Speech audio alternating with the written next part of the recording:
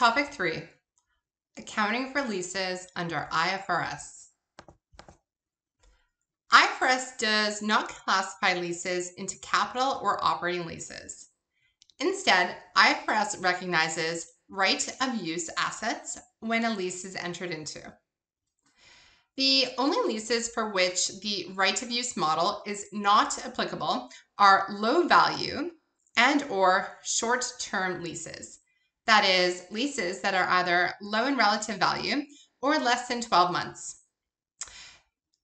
These types of leases would be considered operating leases and are expensed as costs are incurred, or, if they are the lessor, recognized as revenues are earned. At the beginning of the lease, the lessee recognizes a right-of-use asset and corresponding lease liability. Throughout the lease liability is increased by the interest expense and reduced by the payments. The asset must also be depreciated. JBC Corp. It's a leasing truck from Acme Corp. The fair value of this truck is $50,000. The lease begins on January 1st, 20X1 with a lease term of 3 years, and the economic life of the asset is 4 years. Lease payments are set at $12,000 per year, payable at the end of the year. The lessee's incremental borrowing rate is 7%. The lessee uses straight line method for depreciation. At the beginning of the lease, the lessee recognizes the right-of-use asset and lease liability at the present value of the minimum lease payments. Step 1. Debit the right-of-use asset in the amount of $33,696 and credit the cash payment used with the remainder to the remaining lease liability. The next step is to record the interest expense. So we record the interest expense on the outstanding liability for the next year, which increases our interest expense and corresponding lease liability.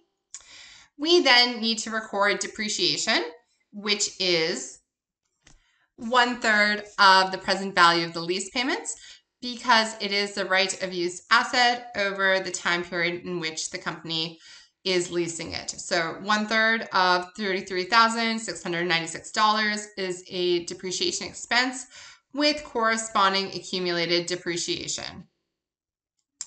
At the end of the term, the accumulated depreciation account is eliminated and the right-of-use asset is removed from the balance sheet. At the end of the term, the lease liability would be $0.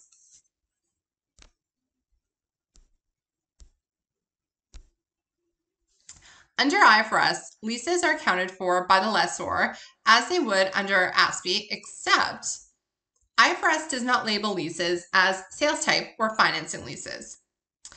Sales type leases are referred to as manufacturer and dealer leases under IFRS, and financing leases are simply not manufacturers and dealers.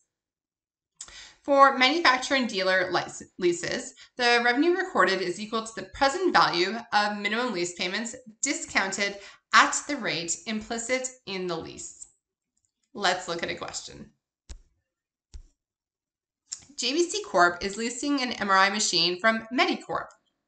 The fair value of the machine is $500,000. The lease begins on April 1st, 20X1. The lease term is 5 years, and the economic life of the asset is 7. Payments are set at $96,000 per year, payable at the beginning of the year. The lessee's incremental borrowing rate is 6%. At what amount will the right-of-use asset be recorded? Is it A, $404,386, B, $535,908, C, $428,650, or D, 0? This is not a right-of-use asset.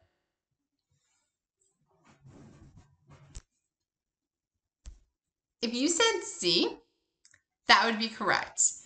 The present value of the lease payments, keeping in mind that the first lease payment is paid at the beginning of the term, is $428,650.